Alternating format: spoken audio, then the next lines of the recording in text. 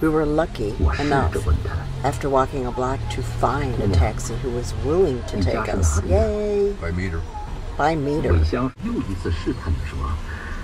When we first started coming here to Beijing, the people probably in China did not have any money to be able to afford to take a taxi. And when you would go, like, especially to the dirt market, there's hundreds of taxis willing to take you anywhere for any price. But now the people, the Chinese, make a very, very good living. So they could afford to take a taxi. But a Western person has to pay at least 3 to 5 times more than a local person does. Be prepared and be aware. The architecture in Beijing is absolutely stunning.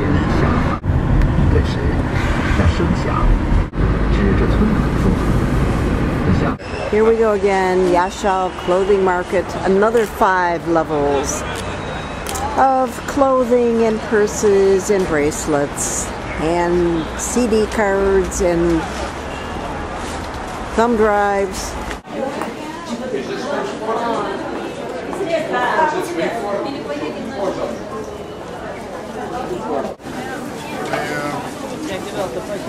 Only in China do I take extra large shirts. What are these called? Shambhala? Yeah. Shambhala. Why are they called Shambhala? It's the name of the bracelets. It's the name of the bracelet, Yeah, Shambhala? in Europe, they are very popular. This is not Europe, this is China. No, I believe You trust me? Okay. I take 2 more for present. Okay, thank you. Yeah. Okay, thank you.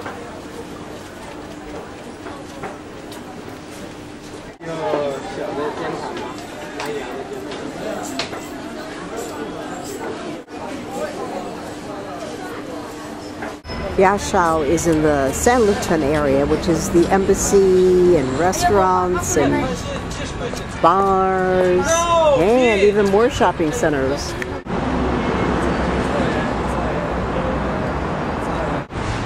It's one restaurant after another here. Turkish,